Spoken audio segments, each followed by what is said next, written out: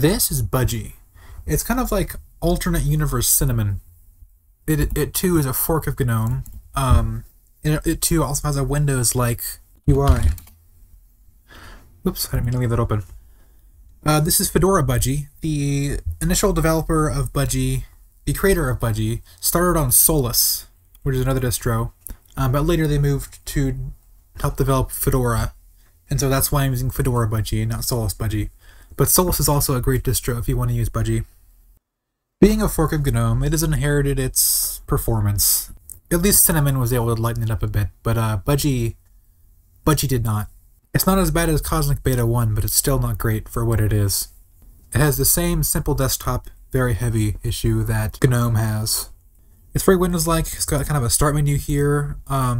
The two apps for Budgie, most of the apps that come with most of the distributions that ship Budgie are from GNOME. Although this comes with Discover, which is from KDE, which I did not expect. See if that opens eventually. Here we go. Doesn't really match the rest of the system. But that's fine.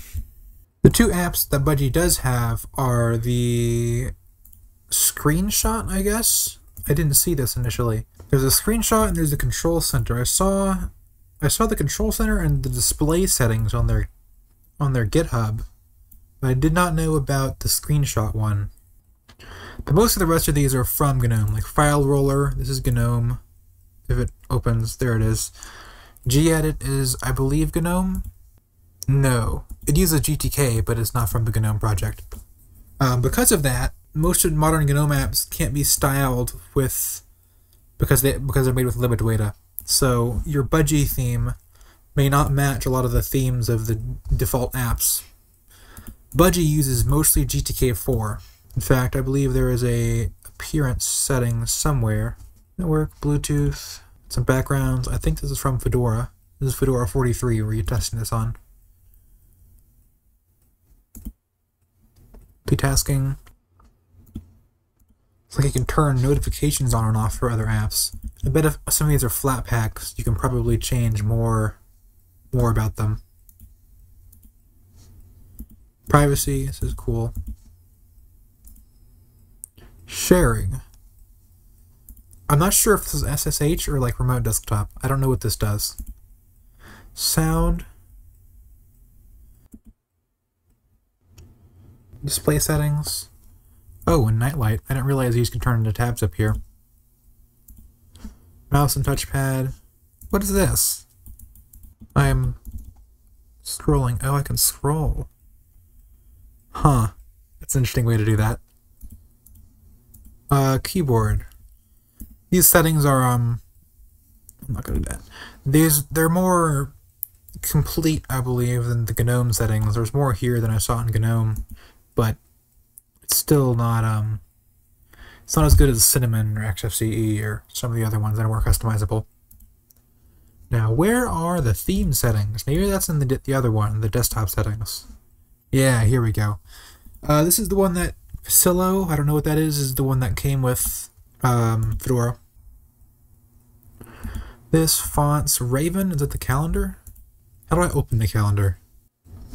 Right click? Is that not the calendar? That's oh, I thought this was like log out. I know this is like a system tray. This is nice. I guess that's what Raven is over here. Or hover over that, does it say Raven or something? No. This is probably Raven. Calendar, yeah, this is Raven. Settings. That's cool. If you like the look of this, then this is totally an option. This is totally a usable alternative to Cinnamon. It's not as customizable, but it's usable. The one thing that I really don't like that stops me from using it is the desktop. Normally, the desktop is just a file manager window. This comes with Nemo from the Linux Mint project, the file manager. Normally, it's like this, where you can like select files and you can create new. It's basically a file manager window over a wallpaper. This isn't. You can't click and drag. You can't sort these icons. You can't select. If you right-click, there's only settings. You can't like make a new folder. Now, some of these icons are virtual, but some of them are real. I can create a new folder on the desktop and it'll show up. I can create a new file. One thing to note is that it's all single click, because you can't select them, you can't drag them, you can't do much if you right-click these. If you single-click them, it opens them, I think. Oh, I turned that off. Right. When I installed this, that's like the first thing I did is I turned that off.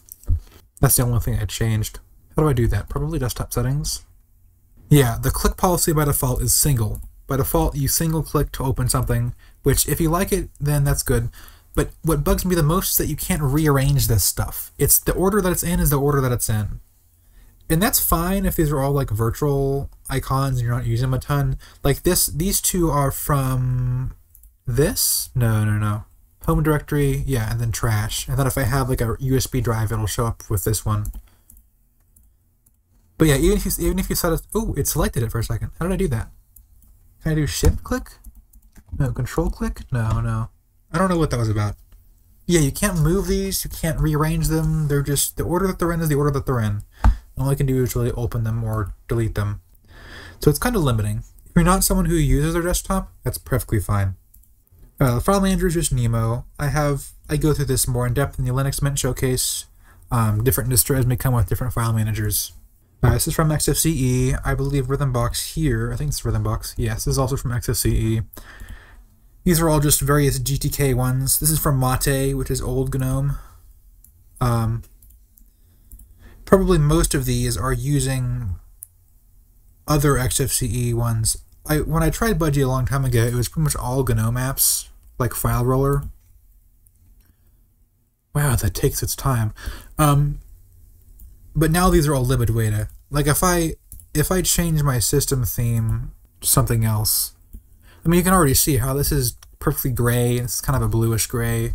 It's not matching the system theme. Let me see. It probably, if I had to guess, since this is a fork of GNOME, it will probably suspect the light/dark theme toggle, because stock GNOME has that. You can change it from light to dark theme.